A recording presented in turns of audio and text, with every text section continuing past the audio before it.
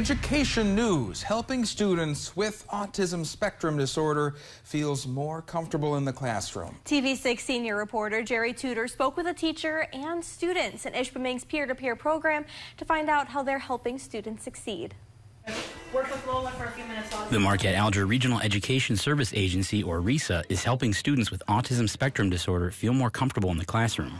At Ishpeming Public Schools, about 40 students participate in the peer-to-peer program. Students with ASD are partnered up with other students who help them complete assignments and navigate the school day.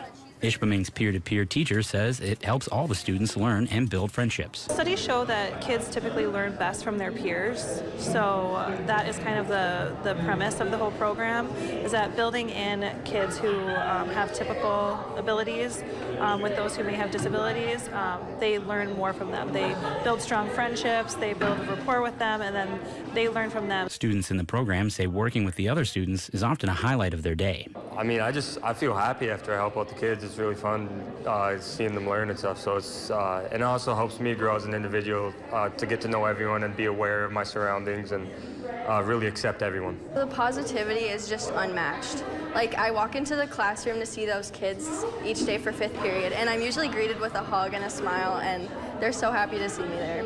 The Marquette Alger RESA also provides schools with other tools to assist the peer-to-peer program, including ongoing professional development workshops, specialists, and parent support groups. Jerry Tudor, TV6 News, Ishpeming.